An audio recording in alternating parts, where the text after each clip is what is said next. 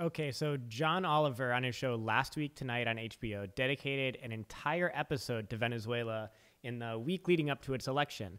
Now, this is really no big deal because basically every major media and news outlet ran their own stories talking about how terrible of a place Venezuela was and how much of a failure its government was leading up to the election. So this really was nothing different than any other media outlet was doing. But because John Oliver is considered such a big progressive voice that reaches millions of progressive-minded people, I thought it was important to address the many, many problems and distortions in this report that so many people have been talking about. In fact, I've heard this episode referenced more than any other news story about Venezuela and its government, both before and after the election. So let's get started with it.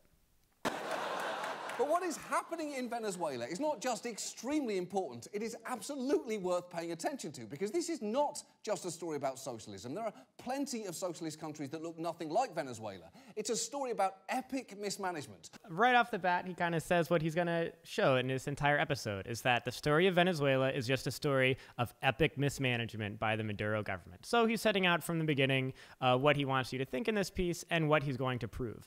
So epic that a nation of 31 million people with the largest oil reserves in the world have been forced to resort to some pretty creative forms of protest. Social media ablaze for the past few days, encouraging protesters to fill jars and bags with human feces. This is one of our last options, says this masked man. We are calling it poo-poo-top cocktails. Yes, poo-poo-top cocktails. That is funny because, you know, it's poop.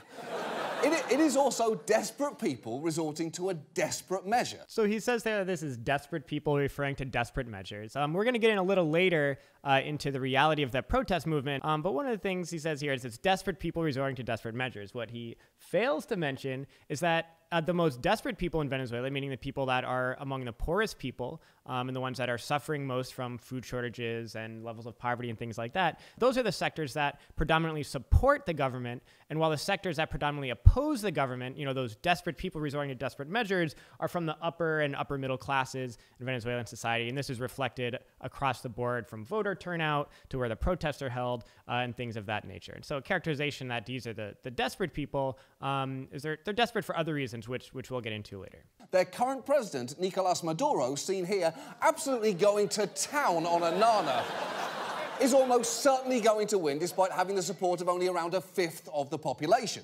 This is a perfect example of how John Oliver is twisting facts in this episode. He uses this quote from Reuters to show Maduro has low support.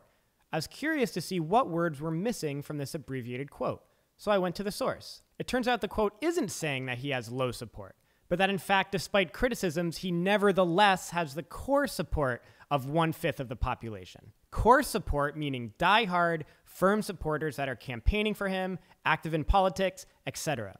That's pretty impressive and doesn't include the millions of Maduro voters who aren't considered, quote, core support. Of course, many more than 1/5 of the voting population came out to vote for Maduro on May 20th. The line is immediately followed by a quote from a Venezuelan saying while he acknowledges that mistakes have been made, he'll still be voting for Maduro to prevent the opposition from turning back the clock on their social games. Pretty disingenuous, John. And to understand anything about present-day Venezuela, you really have to start with Maduro's predecessor, Hugo Chavez, shown here looking understandably smug about the fact that he's got a bird in a hat on his shoulder. John Oliver is right to know that we have to look at the Chavez era to understand what's going on today, but really to understand what's going on in Venezuela, you obviously don't have to start with Chavez, you have to start with the period before Chavez. Venezuela is a victim of what's been called 500 years of social disaster. It was in 1499, the era of colonialism began when it was invaded by the Spanish Empire, and Venezuela, like every other colonized country in the world, suffered genocide and was transformed into a monocrop slave state to be devoured by foreign powers, while the people of the country went deeper and deeper into poverty and misery and death. That legacy of underdevelopment still plagues every formerly colonized country in the world, trying to emerge in today's economy and having to overcome that legacy of having one export, not having any infrastructure, and things of that nature. So that says a lot about where Venezuela is today. And then when neoliberal reforms hit the countries in the 80s, it devastated them just like it did every other country that was hit with these predatory neoliberal reforms. Poverty was close to 50%. Infant mortality was a shocking 20 per 1,000 births, and there was widespread illiteracy, among other problems. In 1989, the country was in total economic collapse, far greater than anything we see in Venezuela today. And when people rose up in protest, they were massacred by the right-wing government, which imposed martial law and murdered an estimated 4,000 civilians in just a matter of days. And it's out of that movement, this great rebellion and anger in Venezuelan society, that Chavez emerged as a leader, whose democratic election began one of the most profound transformations of a poor country seen anywhere in the world. And Chavez rising up out of this movement, out of this period of great hardship and great rebellion in the country, it wasn't just Chavez that emerged. It was a massive socialist movement that emerged, that mobilized a clear majority of people on a path away from extreme inequality, away from exploitation, and towards national sovereignty and charting their own path. So we can't understand Venezuela today without understanding what is in the very recent memory of Venezuela. Chavez was massively popular in Venezuela, beloved for both his generous social programs and his larger-than-life personality. Every Sunday, he staged marathon TV broadcasts that sometimes ran up to 8 hours on his show, Aldo Presidente. The show featured special guests, dance numbers, and prize giveaways. So even though John Oliver says we can't understand Venezuela today without understanding Chavez, he doesn't tell us anything about Chavez except that he was quirky on television and had dance numbers and interviewed Fidel Castro on his show and things like that. So really kind of mocking him from the outset without actually teaching the viewer anything about this period he says is so important to understand Venezuela today. Now, Chavez could act the way that he did because Venezuela was oil rich, and over the course of his presidency, he took more and more state control over their national oil company, enabling him to fund programs benefiting the poor. And when that company protested some of the changes that he was making, he responded by using his TV show to address its executives directly. Despido. I'm firing the following people. Mr. Juan Fernandez, you are fired from Petroleum of Venezuela. Eddie Ramirez, thank you very much. You are fired.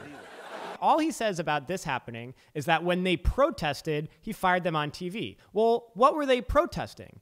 They were protesting the democratic election of Hugo Chavez, and the way that they were protesting is that they shut down oil production in the country. So when you have over 95% of income into the country from oil, shutting down the oil industry is a pretty major act of protest. You're shutting down the entire country and the entire economy. And what was their demand in the protest? Their demand was that Chavez, democratically elected leader, step down from office. So yeah, he fired those people, he took back the oil industry, and then used the wealth from the oil industry. Instead of going into those pockets of those very rich billionaire oil executives, he then used them to revolutionize the country in ways that we'll get into. Now, to be fair to Chavez, many of his social programs were initially effective. During his tenure, the poverty rate was nearly halved. And to this day, many Venezuelans revere Chavez to a dramatic degree. Okay, so I appreciate here that John Oliver says he wants to be fair to Chavez and acknowledges that many things did work, including reducing poverty in half. But let's really be fair to Chavez, and let's not just mention the one major thing you were forced to mention. So just a quick overview. Not only was poverty reduced by half, but extreme poverty fell from 17%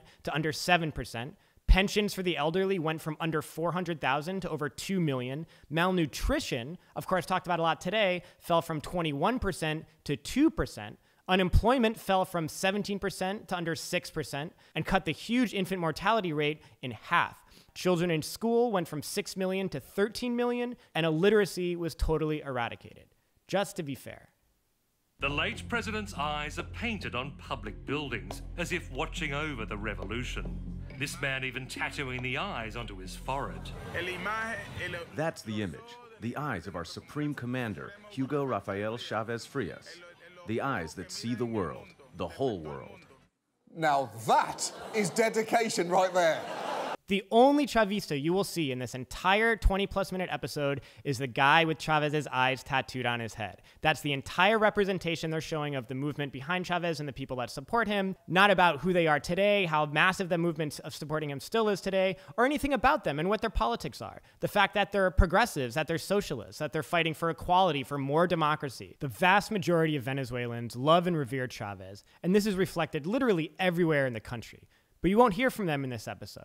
I witnessed tens of thousands of people marching in pro-government actions, young activists leading progressive organizing campaigns, women in the poorest areas brilliantly vowing to defend their revolution against U.S. attacks.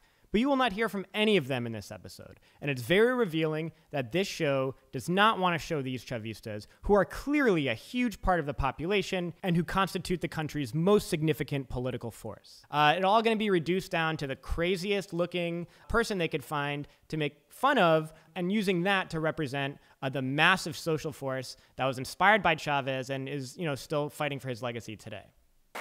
And the thing is, some of Chavez's programs could have been sustainable if he pursued a sound economic policy and run a tight ship. But not only did he stop saving oil revenues in a rainy day fund, he also oversaw a government that Transparency International found to be the most corrupt country in Latin America. These programs could have been disdained if he ran a tight ship. And he cites Transparency International. Transparency International is an organization who has most of its funding coming from Western governments and big business. For example, one of the biggest donors is the British government, contributing over £1 million in 2007 alone. And its other major donors include the US government, of course, very hostile to the Venezuelan government. And guess who else? Shell and ExxonMobil, the oil companies that really want to have Venezuela's oil. And guess where the data came from in this report? It wasn't just that it was an organization funded by the enemies of Chavez and Maduro. The data in this report was actually compiled by an anti-Chavez activist who was actually part of the 2002 coup against Chavez. So not one to trust and use as a basis of your argument here, John. As long as the price of oil went up forever and Chavez never died, the cracks could have been papered over. Unfortunately, in 2014, the price of oil plummeted from over $100 a barrel to just $50 a barrel, just 1 year after Chavez plummeted from being alive to being very much dead.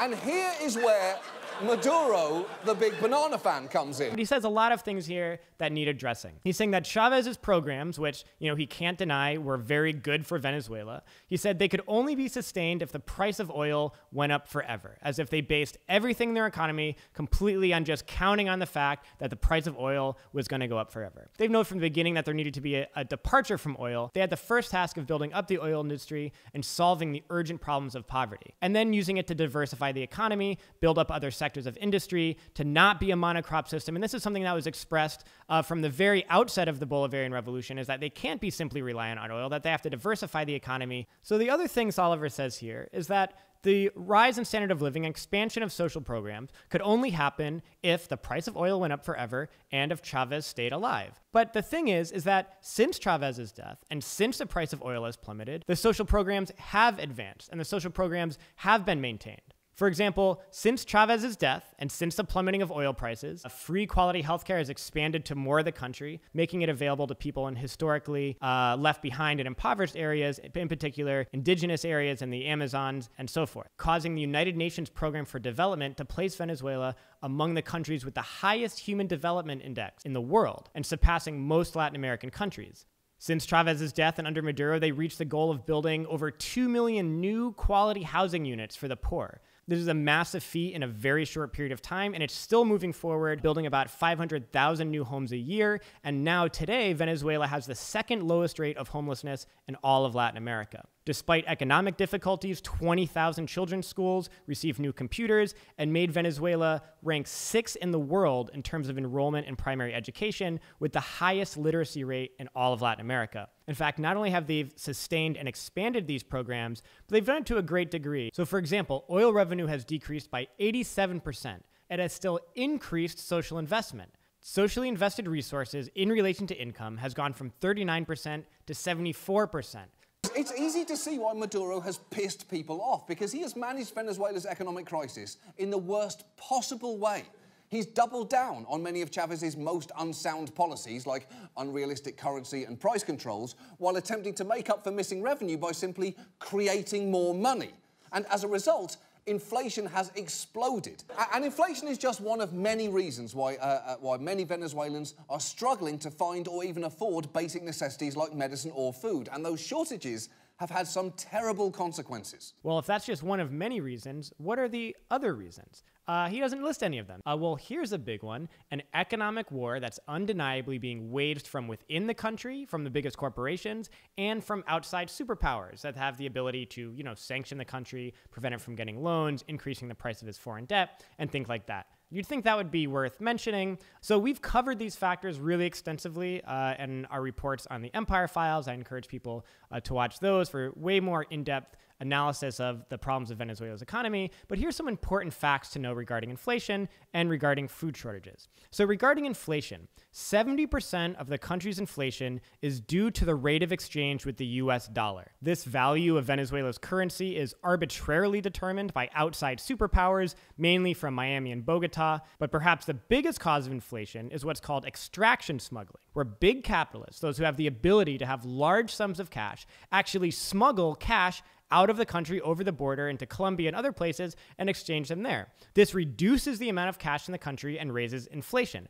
In addition to smuggling out cash to cause inflation, there's a huge amount of extraction smuggling of food products. In fact, 40% of products in the country are estimated to leave the country through extraction smuggling. And of course, these are things that are known to be tactics of big business owners in the country, opposition politicians, and the US government to intentionally cause inflation. But of course, that isn't mentioned here in the report. Regarding food shortages, I mean, this is the number one thing we see, of course, the empty shelves on every single major media outlet. I did not see empty shelves anywhere. I saw a shortage of food, and I think if you are honest about Venezuela, you will acknowledge this fact. There is not a generalized shortage of food. There is a shortage of particular food products. And what do all those products have in common? Well, they're the ones that are produced and distributed by the biggest corporations and monopolies in the country who are literally part of the political movement to oust the government. For example, 8 of the main items in Venezuela's food basket are foodstuffs that are produced by Polar, the country's biggest privately owned corporation and largest food manufacturer, which is run by a Trump-esque right-wing billionaire who is a known actor in efforts to overthrow the government.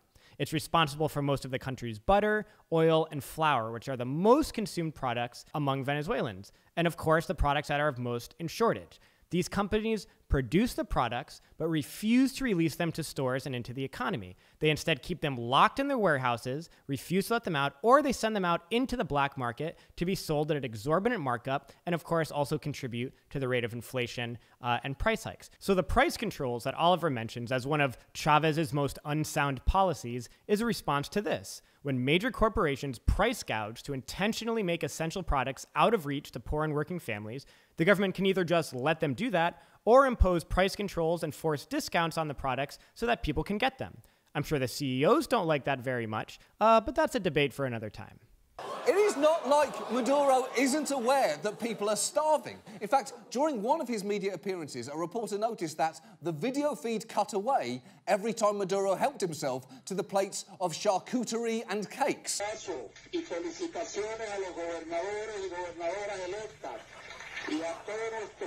Yeah, he just housed an empanada in front of a starving nation.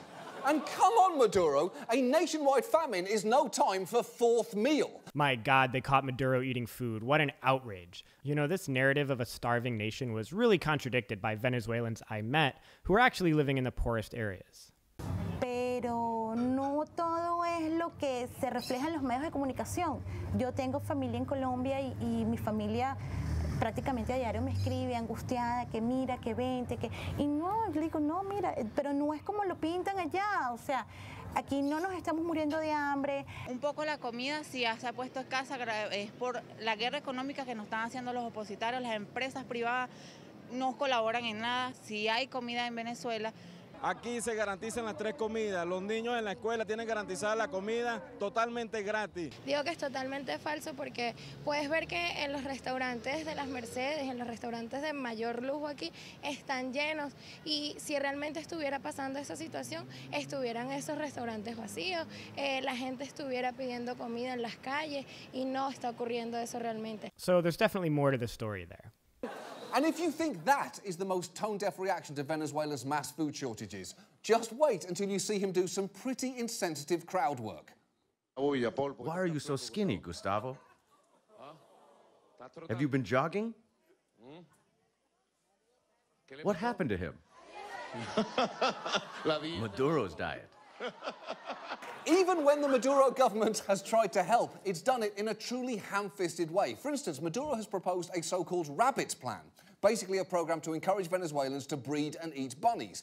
So the irony of this is he says the only time he's tried to help the hunger problem is in ham-fisted ways. The irony is that he's speaking at a meeting of something called CLAP, which is a massive program by millions of farmers, activists all across the country to produce and distribute food to make sure every food insecure house has the basic necessities that are in shortage because the big businesses are hoarding them. And because of that program, over 6 million households are receiving on a regular basis these basic foodstuffs so they're not food insecure. And the program is expanding. And a thing about the rabbit plan. Of course, again, trying to characterize the Venezuelan government as just insane and crazy and who would come up with such a plan to eat bunnies. I'd find that there's actually dozens of countries. In fact, most industrialized countries have some kind of rabbit meat industries, including Poland, Portugal, Hungary, Indonesia, Germany, Czech Republic, Belgium, Italy, Spain, France, and China being among the top. And you know who else is among the top producers of rabbit meat? The United States of America. Maduro has generally lived in complete denial. His most recent plan to address rampant inflation was to introduce a new version of their currency, the bolivar, just with 3 zeros lopped off the end. And in case any part of you thinks that might actually fix their inflation problem, we asked Yale economist Robert Shiller if that's how money works. Take a look. No, that's not how money works. Thanks, Robert, thanks. Maduro has lived in complete denial of the shortages and of inflation. Aside from this completely condescending clip of this esteemed Yale economist, Venezuela's new currency is just one of many far-reaching plans to tackle the impact of the economic war on the country.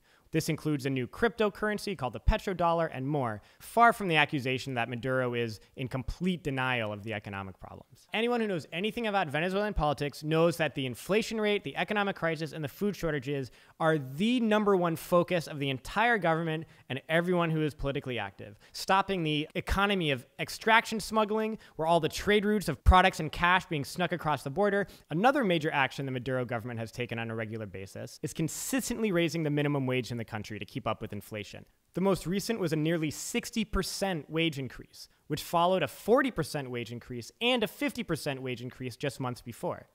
And in fact, the topic of virtually every speech that Maduro gives is how they're solving the problems of inflation, food shortages, and the economic war that's being waged against the country. But yeah, complete denial. In the absence of solutions, Maduro has reached for the next best thing, blaming someone else. Over the years, he suggested that the United States was responsible for injecting Chavez with cancer. Oh my God, what an outrageous assertion that the United States may have assassinated Chavez using cancer. We know for a fact that there have been numerous assassination plots against Chavez involving the United States. We know that Yasser Arafat was actually assassinated in the same way that Chavez died, being poisoned with something that gave him a similar type of cancer. So it's really not that far-fetched of a thing. He said that the US was sabotaging Venezuelan ATMs, and he's chalked up protest against him to this. This is part of a scheme of non-conventional war that the U.S. has perfected throughout recent decades. It's laughable for Maduro to say that the protests are a scheme backed by the United States. But the protests are openly funded by the United States government. In fact, $50 million of U.S. taxpayer dollars since 2009 alone have been sent to the opposition and to the protest leaders. Okay, so here's the thing there. America has undoubtedly done some awful things in Central and South America. We've backed coup attempts, juntas and atrocities in Chile, Argentina and Guatemala. But refreshingly, what's happening in Venezuela is actually not our fault. Accusing America of creating Venezuela's crisis is about as fair as accusing O.J. Simpson of murdering Princess Diana. I'm not saying it will be completely out of character. It just happens to not be true in this particular instance. So that's basically what I'm saying. Okay, so here we go. We've done bad things in Latin America before, but Venezuela is not our fault. It's possible, but it's not true in this situation, is what I'm saying. Okay, Jonathan, first of all, really appreciate the fact that this map was shown, and that you acknowledge the fact that the U.S. has been a part of very terrible crimes in Latin America, but John Oliver's map has only 3 countries highlighted in all of Latin America. Well, he's missing a few. Actually, since 1890, the U.S. has been a part of 56 military interventions to determine who led the government in Latin America. 56. And it occurred in not just 3 countries, but in 17 out of the 33 countries in Latin America and the Caribbean, the United States has intervened to impose a form of government or a leader. And the only countries they didn't intervene in, they currently have military bases and troops on the ground there. 56 interventions and everything from assassinations to coups to all-out military invasions. But I don't expect John Oliver to know all of these 56 interventions and the 17 out of 33 countries in Latin America and the Caribbean. But I was hoping that he would remember one particular intervention, and that is the coup in Venezuela. The U.S. supported that coup and continues to support the very same politicians who are part of the coup and express that they want to repeat the attempt. So, John Oliver, if you can acknowledge the record of U.S. intervention in the region and that we've done terrible things before, but just not in that instance, how can you imagine that somehow today, with that history, especially with a far-right administration led by the most hawkish neoconservatives, that the U.S. is simply not meddling in Venezuela's affairs right now? But we don't have to just speculate that that's what the U.S. wants to do. We know that's what the U.S. government has been pursuing for almost 20 years and still to this day. In fact, very recently, there's been numerous threats of military intervention to overthrow the government. On August 10th, President Donald Trump threatened a military option in Venezuela if the election outcome wasn't what they wanted. 3 days later, Mike Pence followed up saying President Trump made it very clear that we will not stand by while Venezuela collapses into dictatorship, reaffirming this threat of a military option. In February, then Secretary of State Rex Tillerson openly called for a military coup. The same month, powerful Senator Marco Rubio also called for a military coup, and this was echoed by the main media organs of the U.S. government. From the Washington Post to Foreign Policy magazine, they ran op-eds openly calling for a military coup against the elected government as the, quote, the best path to democracy. Not to mention, as we reviewed already, that we know the U.S. is funding destabilization efforts, meeting and coordinating with opposition leaders, and have been exposed for numerous regime change plots and actions since the one they failed at in 2002. Pretty big stuff to miss for the staff at Last Week Tonight. So these are not unfounded fears. This is a well-known reality. And yet, despite all of this, Maduro is about to dominate this election like he absolutely dominated that banana. So how is that possible? Well, he's basically bent Venezuela's democratic process to his will. Now, I'm going to let John finish, but I had to stop and say how supremely arrogant this is. He cannot even fathom the possibility that Maduro can win the election because poor and working-class Venezuelans actually support him. Or it couldn't be that the country's opposition is unpopular, weak, and wrought with sectarian infighting, as it is. No, it must just be that he's a dictator and he's bent the democratic process to his will. Well, let's see how Last Week Tonight substantiates this hefty accusation. Back in 2015, when his party lost control of the National Assembly, he responded by stacking the Supreme Court with 13 new justices and then simply created a whole new assembly. President Nicolás Maduro wants to create a political assembly with vast power to rewrite the Constitution and potentially dismantle the democratically elected legislature. All of the candidates today are Maduro supporters, including his wife and son. Now, just think about the sheer scale of what Maduro did there. That'd be like if here, Trump put a bunch of his friends on the Supreme Court, who then happily allowed him to create a second Congress that outranks the real Congress, and whose members include Melania and Eric, and which, by the way, you just know he'd call Dongress. You know he would do that. So this section is just so misleading and such a distortion of what is truly a democratic and participatory process in the country that I have to spend a little more time explaining what actually happened here. Because these are really heavy accusations that Maduro lost control of one branch of government, even though he saw the executive branch, and so dissolved it and created through, dictatorial means this entire new body of government. Here's what really happened. Here's a quick rundown.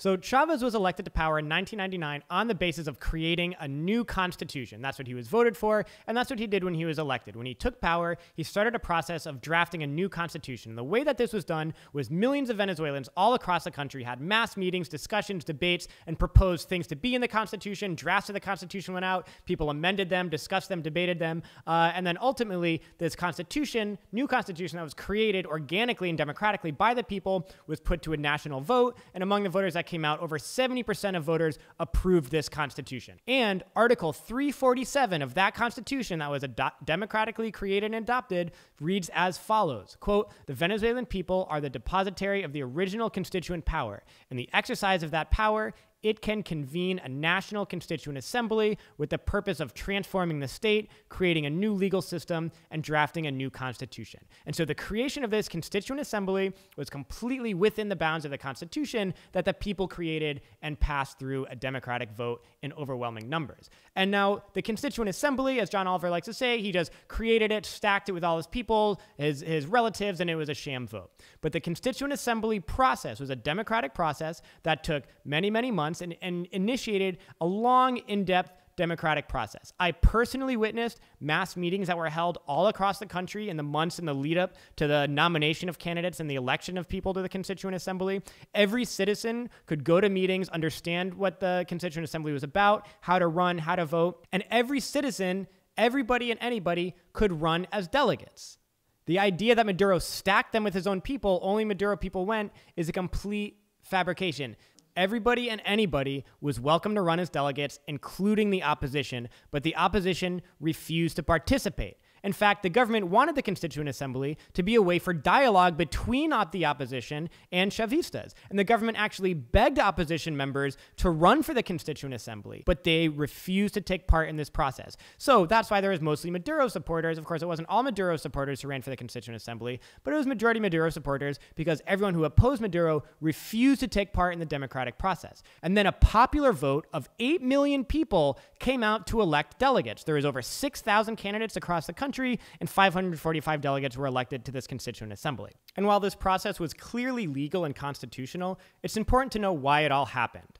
Oliver claims that this whole charade was just to dictatorially keep Maduro in office, who was just clinging to power through force and manipulations like the Constituent Assembly. First of all, that makes no sense since the Constituent Assembly has nothing to do with the presidential election, and Maduro had to win in a general election despite his supporters dominating the Constituent Assembly. So why did this whole thing really happen? Well, there are 3 big reasons. The first reason was to bring a peaceful resolution to the conflict in the country. It was announced while the opposition was organizing violent street blockades, shutting down the country and causing a lot of death and destruction. They said that Maduro was no longer legitimate and that he and the Socialist Party had to step down from office before their democratically elected term ended.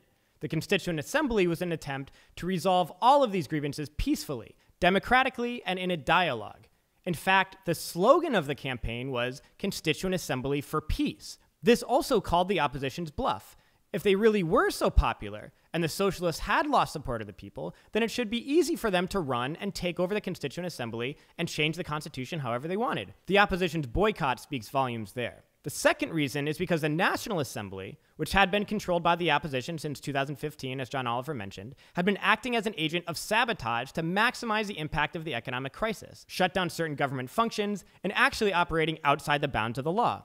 For example, they are held in contempt for unconstitutionally appointing dozens of judges to form an alternative Supreme Court to override the decisions of the actual Supreme Court. The opposition National Assembly was in breach of Supreme Court rulings for the past 2 years and had not passed any legislation during that time. In particular, legislation necessary to resolve economic issues. You see why the government needed the Constituent Assembly to get around the National Assembly's blockade. Also, the National Assembly could have worked in tandem with the new Constituent Assembly, but they refused the offer.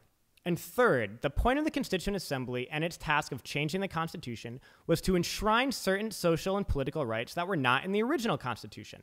For example, a major sector who ran for the Assembly was activists in the LGBTQ community, so that rights for gay and trans people could be enshrined in the new Constitution. Same goes for environmental activists, who ran to ensure that rights for the planet were added to the Constitution. Very sinister stuff, huh? But mainly, this factor sought to enshrine many of the social missions that improve the lives of so many millions of people in ways that we've already covered. From housing to education, the opposition was very clear in saying that it wanted to eliminate these very popular programs that help millions and millions of poor people. So putting new protections in the Constitution would make that more difficult if the opposition were to take power. All of these things seem very reasonable, democratic, and constitutional. While the opposition was free and even encouraged to be part of it, they refused. They refused because they wanted the narrative to be exactly the one that John Oliver gave.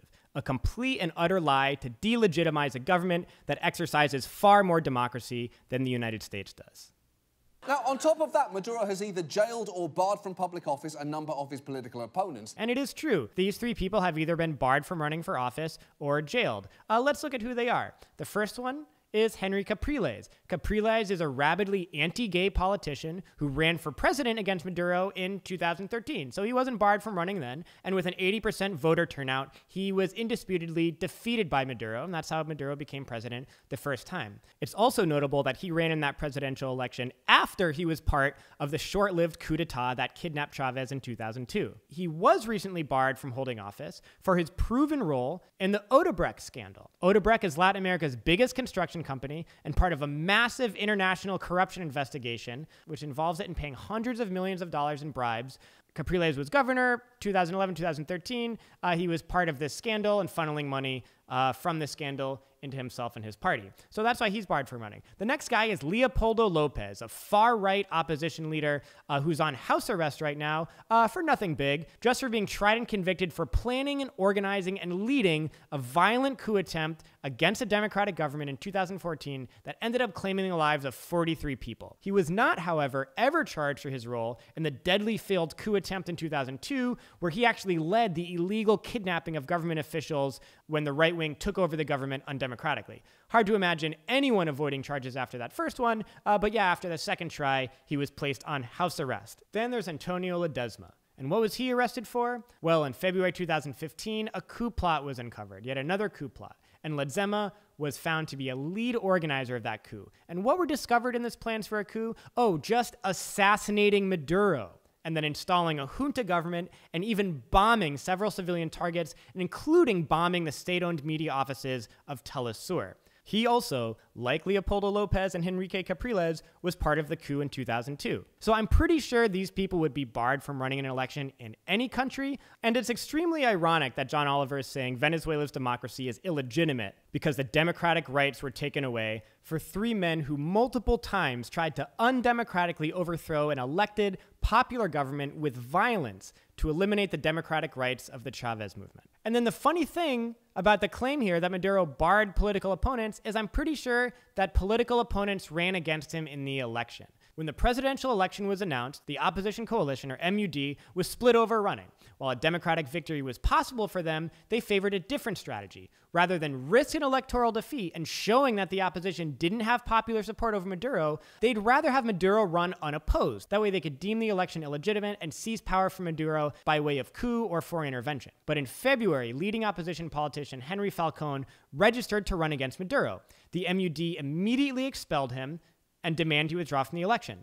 The US government was even exposed for privately pressuring Falcone to drop out of the race. So there's this claim that the opposition wasn't allowed to run against Maduro, but the opposition and the US government, in fact, pursued a policy of not running against him to create the illusion that you couldn't run against him. But Falcone screwed up the plan for them and showed that you could run. But then on election day, the opposition largely boycotted the vote. Less than 2 million people came out to vote for Falcone, and he was beaten by Maduro by a margin of over 4 million votes. Immediately afterwards, the US and opposition leaders said that the loss of Falcone didn't count, and then there should be new elections, and those new elections should bar Maduro from running.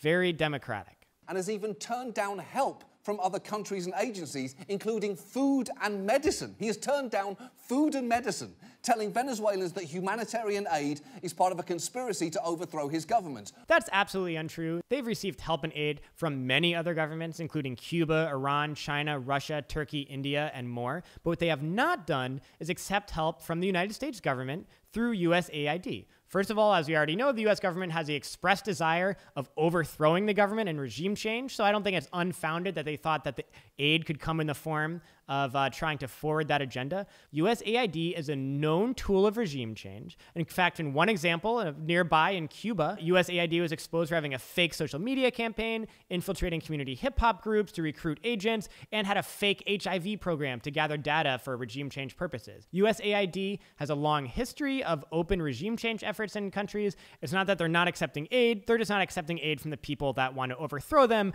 through the agency that is known to be a tool to overthrow them. All of which has left Venezuelans feeling so hopeless that nearly 1 million of them have left the country over the past 2 years. And many of those who've remained are now at their breaking point. ¿Por qué? Porque nos tienen amordazados. Si tú hablas, mandan a los colectivos a que te agredan, a que te maten. That's absolutely horrifying. And when you listen to her, it starts to hit you that poo-poo tough cocktails might actually turn out to be pretty fucking restrained.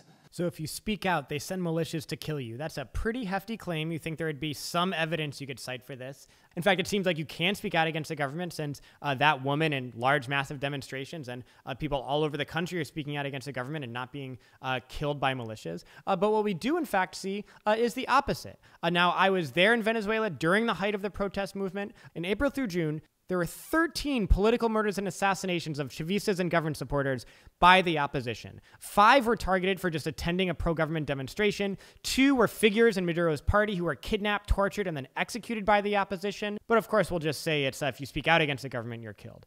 They attacked pro-government journalists, dousing one with gasoline and shooting a reporter for Telesur in the back. And most chilling was the lynching of 21-year-old Orlando Figueroa, who is Afro-Venezuelan, who was brutally beaten, stabbed, and then burned alive by a crowd of hundreds of opposition protesters who, according to an interview with Orlando in the hospital before he died, they were yelling, "Hey, black guy, see what happens to Chavistas," before they threw Molotov cocktails on him and doused him with incendiary fluid. So they also burned 3 other people alive during the course of those protests. So for John Oliver to say that that's pretty fucking restrained is a major problem. They're obviously not just armed with Pupatov cocktails, they're armed with guns, rocket launchers, bombs, and of course, Molotov cocktails that they've used to not only incinerate police officers, but burn alive people just for supporting the government and for crimes such as, being black. During that same time period of the months I was talking about, there were 57 deaths attributed to opposition protesters. Everything's from shooting to lynchings, in addition to killing people over their political beliefs. Supposedly for people who are rioting over food, opposition protesters have actually attacked and burned down food storage facilities containing tons of food instead of looting them for the food. Quite interesting. They've attacked women's maternity wards, causing newborn infants and mothers to have to flee the hospital because it was a government hospital. They've beaten public bus drivers and burned their buses. Anything that's a symbol of the government's social programs have been attacked, burned down, destroyed, and even people killed in some of these incidents. This movement, although there are many legitimate sectors, are dominated by far-right, racist politics, large-scale killings, political intimidation, and destruction of infrastructure designed to make life in Venezuela more difficult, with the open and expressed desire, which I witnessed firsthand, to create a media spectacle so that the U.S. military can come into the country and do what they know they cannot do on their own as a weak minority in the country. Oust a democratic government by force of violence. So if that is pretty fucking restrained, I worry what Oliver hopes will happen there. And the most frustrating thing here is there aren't a lot of great options to help. The Trump administration has imposed some sanctions and is considering more, but if they're not extremely careful, those could wind up causing even more hardship. So for John Oliver to say there's not a lot of options to help, he's talking about actions that the U.S. can take to change the government in the country. But he says the sanctions that Trump has passed, that this is somehow well-meaning by the Trump administration, but he just has to be careful not to hurt average Venezuelans. These are the expressed purpose of these sanctions. These are all economic attacks designed to prevent their economy from recovering. The very things John Oliver says he wants to see happen in Venezuela so Venezuela can prosper. And even this idea that the U.S. needs to do something to help Venezuela and that the Venezuelan people are not the ones that should shape their own destiny is the height of imperial arrogance. At this point, seeing as Maduro won't listen to reason or to the will of his own people, what John Oliver means is he's not listening to the will of the people who are a minority in the country, who refuse to run in elections, who refuse to vote, who refuse to engage in all of the open democratic processes that are available to them, refuse invitations to negotiate and collaborate with the government to have their demands met, and who are demanding that instead the democratic government step down and reverse all of the social gains that the majority of people support. That's who he's not listening to. Not to mention that Maduro wants to talk and listen to them. Maduro and the government, before the election on May 20th and after his victory in his victory speech, has done nothing but invite the opposition movement into a dialogue, into negotiations, and into the different processes that are available to have their grievances heard and to try to appease some sector of the population. They are the ones that have refused to speak with the government and instead demand intervention from foreign imperial powers to impose an unpopular government on the people. Maduro won't listen to the will of his own people. If you know anything about Venezuela, you know that Chavismo and the socialist movement is a mass movement that would exist whether or not Maduro is there. They have made him their representative. but so many millions of Venezuelans are active participants in the political process. There's such an effervescence of grassroots organizing and participation that to say that Maduro somehow is sitting in a tower as a dictator and not taking into consideration the existence of these people is completely absurd. And these are people that are supporting the government because for centuries were made invisible and were made to have no role in the outcome of their country. And since Chavez, have been given a voice, have been made visible, and have been made the leaders of their own country and are the ones shaping their future. And what John Oliver is trying to do here is make them invisible again. Perhaps it's time to call in the one voice that we know he'll listen to. So, ladies and gentlemen, please welcome a bird. The point is, Maduro, you need to accept humanitarian aid and cool it with the dictator stuff. And that's how he concludes this full-length episode. So it's clear from every fact that Oliver puts out in this report that he doesn't actually know what's going on in Venezuela. In fact, the writers of his show either don't know what's going on in Venezuela or actively have an agenda. The reason for doing this, is because John Oliver sees himself as a progressive person, and progressive-minded people watch this show. If you're finding yourself on the same side as Trump, Nikki Haley, and their political equivalents in Venezuela, you have to re-examine your position. And John Oliver and his writers didn't even bother to look behind the headlines to hear from the millions of Venezuelans who don't just support the government, but who are the living, breathing builders of the Bolivarian project. If Oliver wants to be a progressive voice, a voice against Trump, he shouldn't be advancing the Trump administration's fantasy in Venezuela, and more importantly, rendering invisible what is a massive progressive movement, fighting racism, fighting inequality, fighting for the poor, fighting for the right of people to have health care, the right to a quality education, for workers' rights, union rights, and environmental rights, solving problems through grassroots democracy, and all of the nice things John Oliver claims he's for. Yet he reduces this mass poor and working class social movement to cartoonish jokes, joins the Trump administration in attacking them, and gives the spotlight to a far-right, unpopular opposition and their thoroughly debunked propaganda points, while completely whitewashing the terrible violence and hardship that they and the US government have been inflicting on the country. If you consider yourself a progressive, you must reject this kind of colonialist finger-wagging and stand with the progressive Bolivarian movement in Venezuela, who are fighting for the same things we are against the Trumps of Venezuela.